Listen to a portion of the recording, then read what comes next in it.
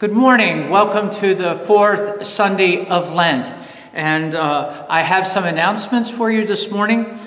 First, this morning we will have an inside and outside worship service with Holy Communion at 9:30. It seems to be working pretty well. We have anywhere from, I guess, an average about 30-some people here inside and probably about 15 people outside.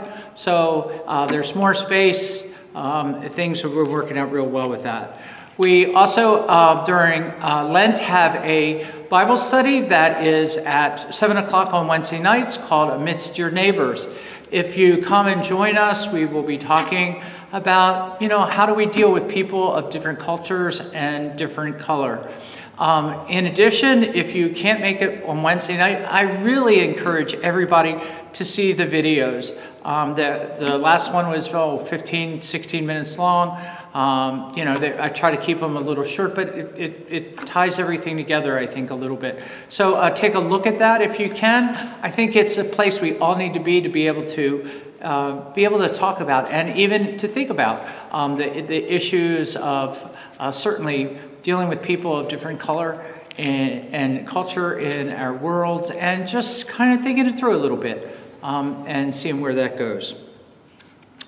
I want to tell you, you probably received an announcement on Thursday. On February 28th, we had someone that was in the congregation who had contracted COVID and got sick on Friday. The Friday that was after that, and was tested. And Sunday afternoon, of course, the next Sunday afternoon, March 7th, informed us as soon as she knew that she had COVID. So we had contacted everybody that was in the service via email and in some cases by phone, and just wanted to monitor it as best we could and at least let them know what the situation was.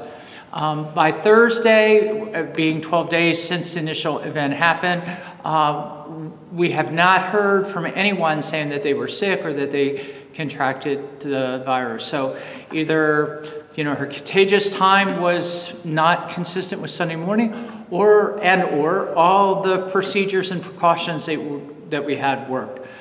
Which is really good news. So this was a good, I'd like to say, test, if you will, or a good,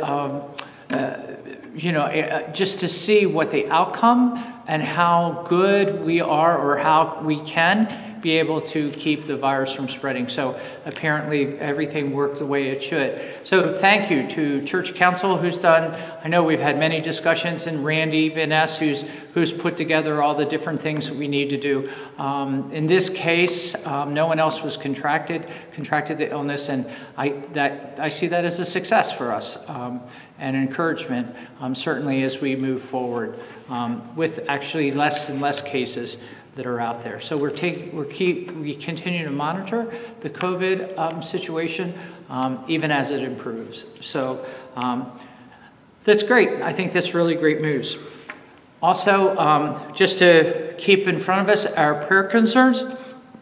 As we go on, certainly with the video, between now and Easter, we're going to be recording earlier, so we might not have the up-to-date prayer concerns in the prayers, but I will include them in my announcement so that we kind of get the flavor of having them in our worship service. So please keep Reed Michael Bollinger in your prayers, Robert Boyd and his family at his passing, Carl Gerber, Fred Geiser, Bill Hendricks and his family at his passing, William Kearns and his family at his passing, George Martell, Albert Poor and his family at his passing, Rita Sims, Kathy White, and our Holy Trinity COVID case. May they all be blessed with God's comfort and love. Amen. With that, let us begin our worship with the order of confession and forgiveness. In the name of the Father, and the Son, and of the Holy Spirit. Amen. Let us confess our sins in the presence of God and one another. Gracious God, we acknowledge that we sin and confess our sins, those known to us that are burden our hearts, and those unknown to us, but seen by you. We know that before you nothing remains hidden, and in you everything is revealed. Free us from the slavery of sin, liberate us from the bondage of guilt. Work in us that which is pleasing in your sight, for the sake of Jesus Christ our Lord. Amen. Almighty God, have mercy on you, forgive you all your sins, through our Lord Jesus Christ, strengthen you in all goodness, and by the power of the Holy Spirit, keep you into eternal life. Amen.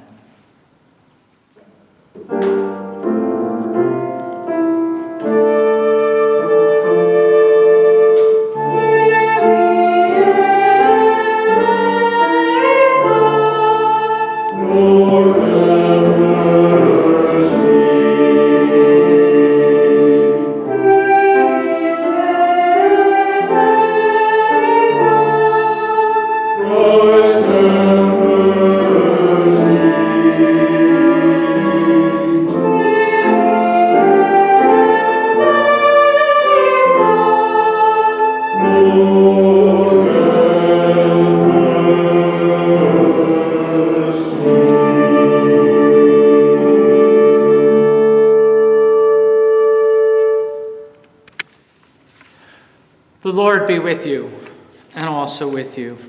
Let us pray. O God, rich in mercy, by the humiliation of your Son, you lifted up the fallen world and rescued us from the hopelessness of death.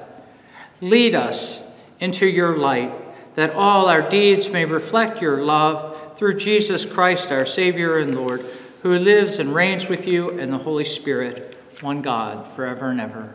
Amen. A reading from the book of Ephesians, the 2nd chapter, verses 1 to 10. You were dead through the trespasses and sins in which you once lived, following the course of the world, following the ruler of the power of the air, the spirit that is now at work among those who are disobedient. All of us once lived among them in the passions of our flesh, following the desires of flesh and senses, and we were by nature children of wrath like everyone else. But God, who is rich in mercy, out of the great love with which he loved us, even when we were dead through our trespasses, made us alive together with Christ. By grace you have been saved, and raised us up with him and seated us with him in the heavenly places in Christ Jesus, so that in the ages to come he might show the immeasurable riches of his grace in kindness toward us in Christ Jesus. For by grace you have been saved through faith, and this is not your own doing, it is the gift of God, not the result of works, so that no one may boast. For we are what he has made us, created in Christ Jesus for good works, which God prepared beforehand to be our way of life. The word of the Lord. Psalm 107, verses 1 to 3, 17 to 22. Give thanks to the Lord, for the Lord is good, for God's mercy endures forever. Let the redeemed of the Lord proclaim that God redeemed them from the hand of the foe, gathering them in from the lands, from the east and from the west, from the north and from the south. Some were fools and took rebellious paths. Through their sins they were afflicted. They loathed all manner of food and drew near to death's door. Then in their trouble they cried to the Lord, and you delivered them from their distress. You sent for your word and healed them, and rescued them from the grave. Let them give thanks to you, Lord, for your steadfast love and your wonderful works for all people. Let them offer sacrifices of thanksgiving and tell of your deeds with shouts of joy. The word of the Lord. A reading from the Holy Gospel according to St. John. Glory to you, O Lord. Jesus said, just as Moses lifted up the serpent in the wilderness, so must the Son of Man be lifted up, that whoever believes in him may have eternal life.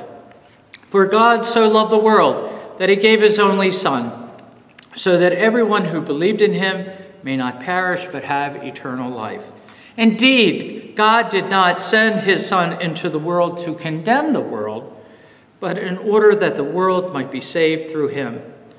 Those who believe in him are not condemned, but those who do not believe in him are condemned already, because they have not believed in the name of the only Son of God.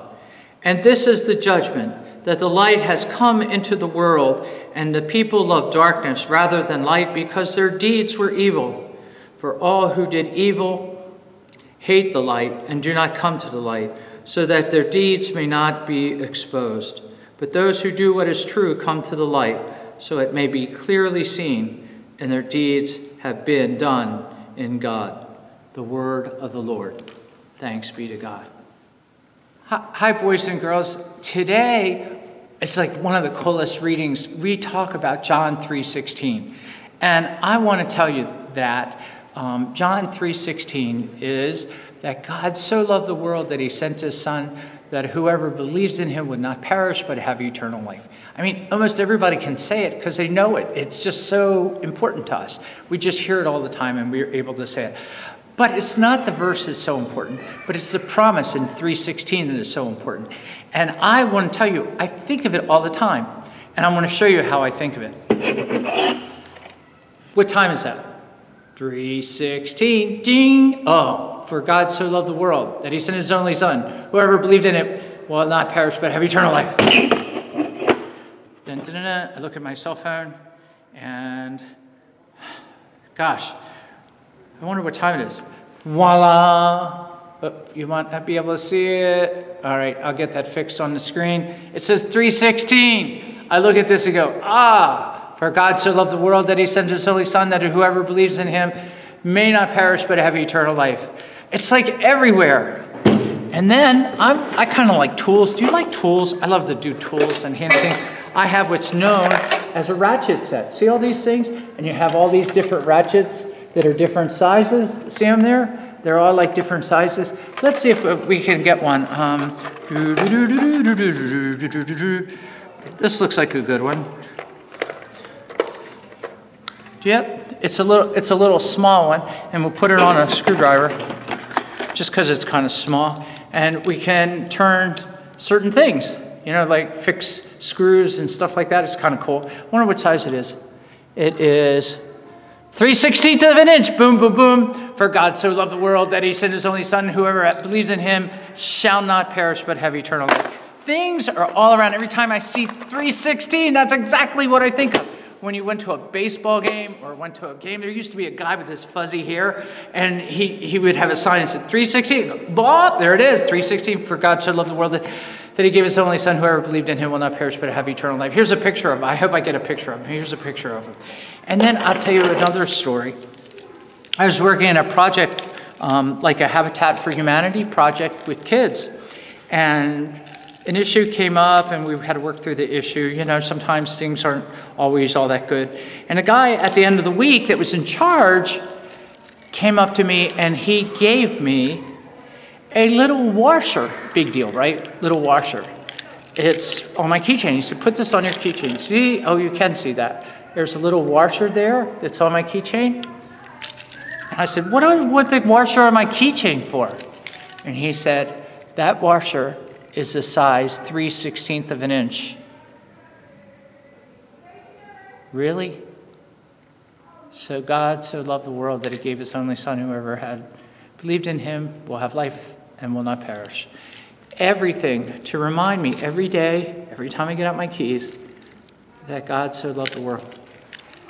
So there's constant reminders. It's so cool to always have a reminder. So every time you see 3:16, you're reminded of what God does. So for something for your parents, next chance you get, like right on a piece of paper, 3:16, put it up on the refrigerator and see if they tell you, hey, who put this 3:16 here? Because God so loved the world that whoever believed in him would not perish, but have eternal life. Ta-da. So that's today. We're talking about 3:16, that we all understand the great gift that God has given to us. So let us pray. Dear Lord Jesus, thank you for coming. Thank you for saving us. And thank you for giving us your grace and your love so that we can have it and know and just have a better life and be able to share that love with others. These things we ask in your name. Amen. Let us pray. Dear Lord Jesus, it all comes down to this. It all comes down to what you have done for us.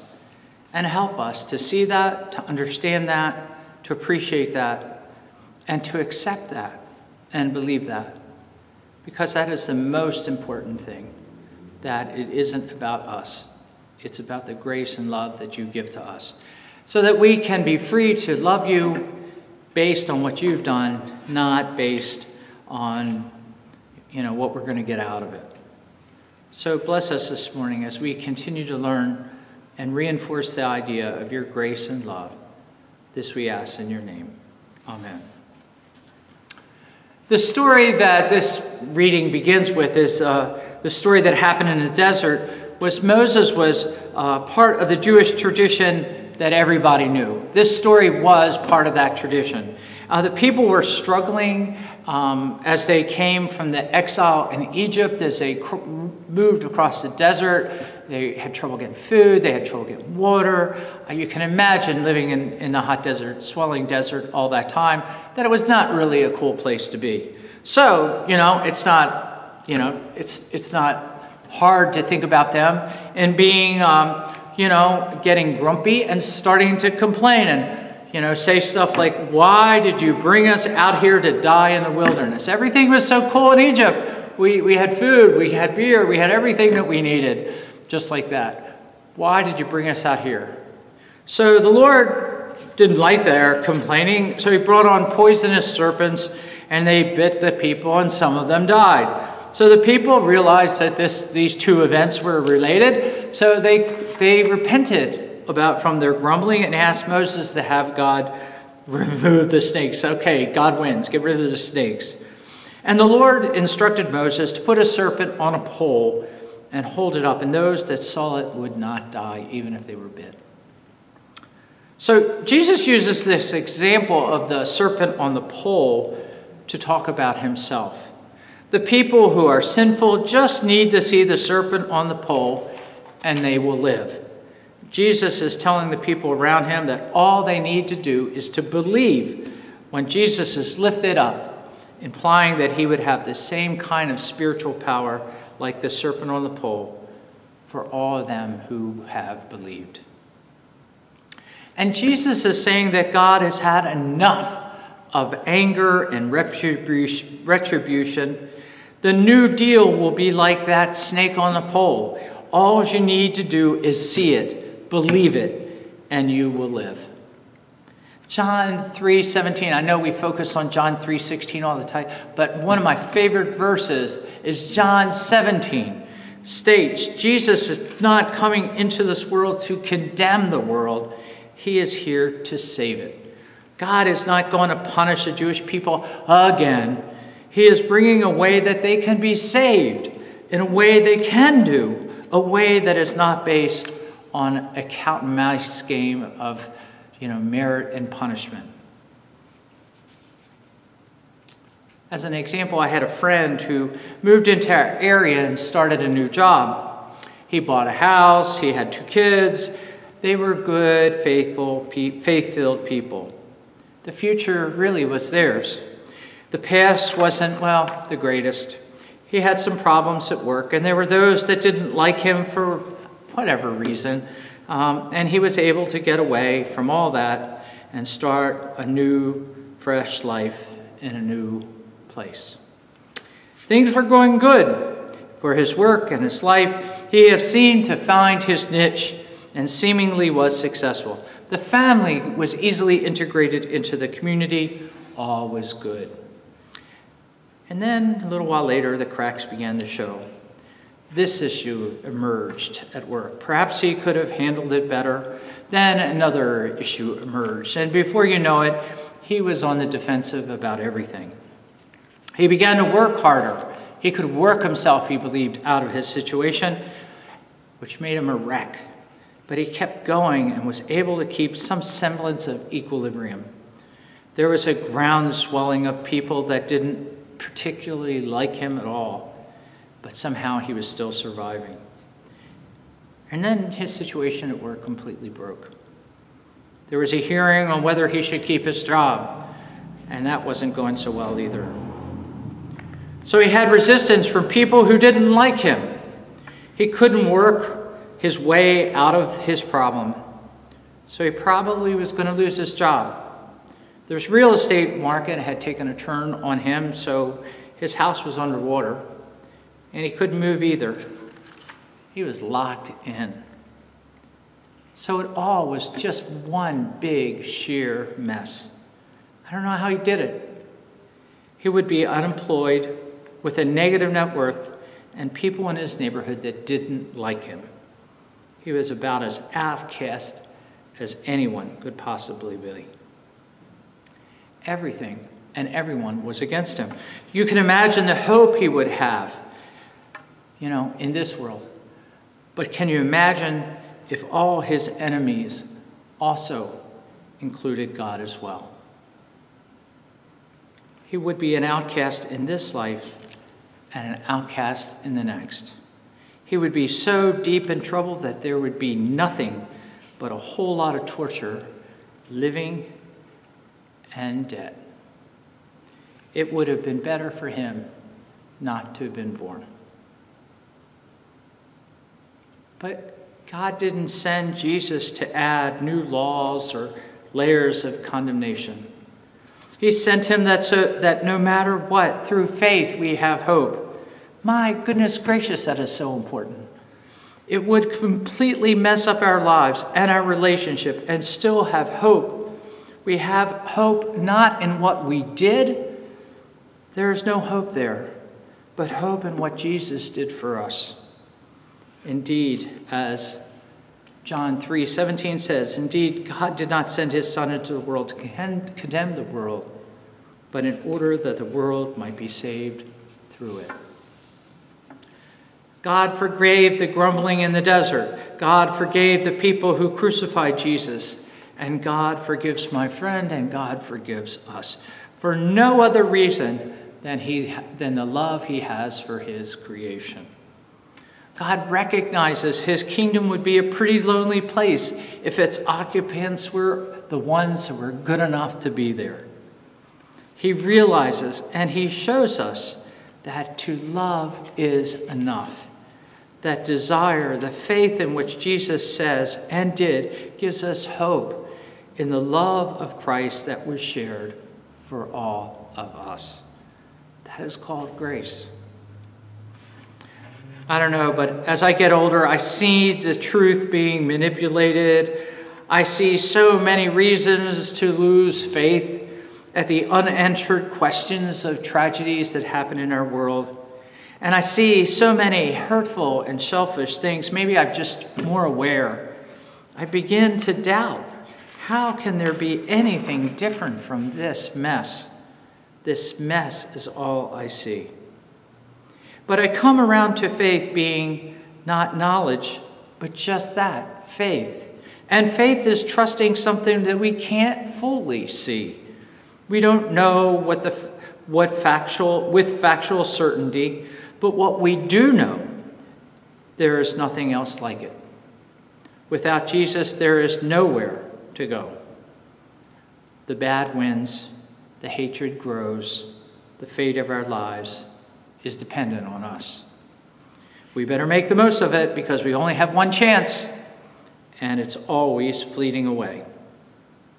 Faith gives us the hope in John 3:16. Faith gives us the possibility of new life, and it's nothing else does.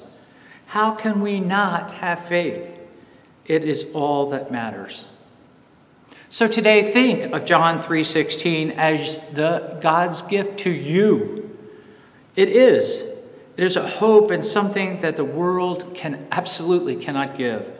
It is a hope of something that turns the tables on the world and opens the door into the next. It is so powerful. It is so important. How in the world can we live without it? Amen.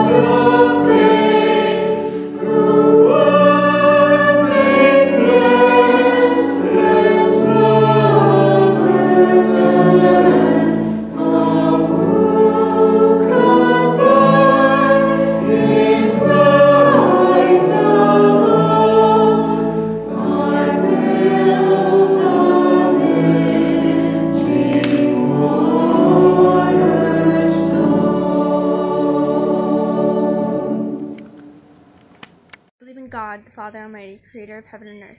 I believe in Jesus Christ, God's only Son, our Lord, who was conceived by the Holy Spirit, born of the Virgin Mary, suffered under Pontius Pilate, was crucified, died, and was buried. He descended to the dead. On the third day he rose again. He ascended into heaven, and he is seated at the right hand of the Father, and he will come to judge the living and the dead. I believe in the Holy Spirit, the Holy Catholic Church, the communion of saints, the forgiveness of sins, the resurrection of the body, and life everlasting. Amen. Relying on the promises of God, we pray boldly for the church, the world, and all in need. During this Lenten pilgrimage, may we turn toward our Savior and walk with him, listening to his word, learning from his example, and living in his grace and love. May we take the time to reflect on the direction of our lives and our discipleship in him. Hear us, O God. Your mercy is great. Bless your whole church, Catholic, Protestant, and non-denominational churches. Help us all to share the good news of your love and grace among ourselves and with others. Help us all to be a positive influence of unconditional love for all people.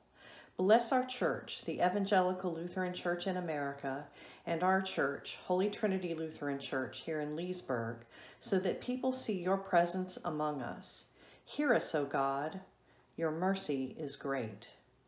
Give us your strength and resolve to overcome the fluctuations of the virus that has spread around the world. Help us all work together to reduce fatalities, reduce the spread, and maintain our sanity during this time of struggle. Also, be with those who have experienced an added dose of hardship from the virus, especially those who have lost lives, their loved ones, their livelihood, their job, or their life savings. Be with us all to work together to heal each other and help us all move forward. Hear us, O God. Your mercy is great. May we increase the awareness of our own thoughts and feelings, our strengths and our fears, as we explore the impact of ingrained oppression of people of different color and culture.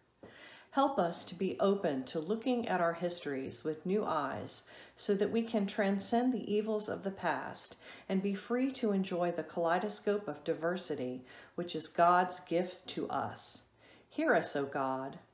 Your mercy is great. Pour out your spirit and truth upon our national leaders and the leaders of the world, that they may seek cooperative ways that bring peace and opportunity to all people, work together for the reconciliation with their enemies, and execute fairness and righteousness for all people. Hear us, O God. Your mercy is great. Even in the wilderness you are with us.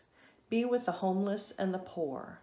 Walk alongside migrants and refugees crossing dangerous lands. Tend to those whose lives feel desolate. Give healing and strength to all who suffer, especially Reed Michael Bollinger, Robert Boyd and his family at his passing.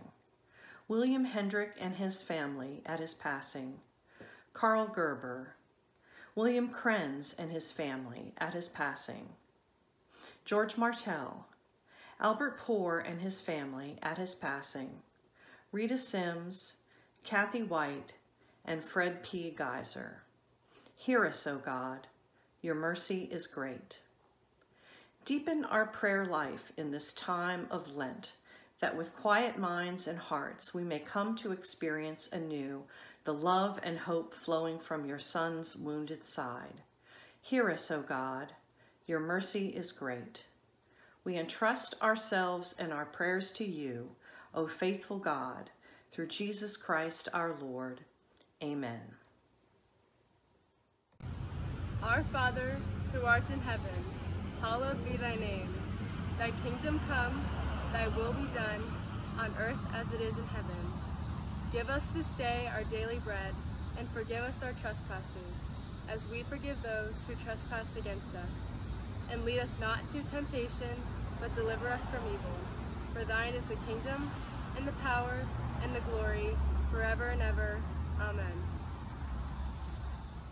Let us go from this place knowing or believing in Jesus Christ as our Lord and Savior, and knowing that our life depends on that, because it's in him that we have hope, and through our faith that we have hope in the love and grace that Jesus promises. And help us to share that. In the name of the Father, the Son, and the Holy Spirit. Amen. We care as friends, we love as family, we serve as Christ.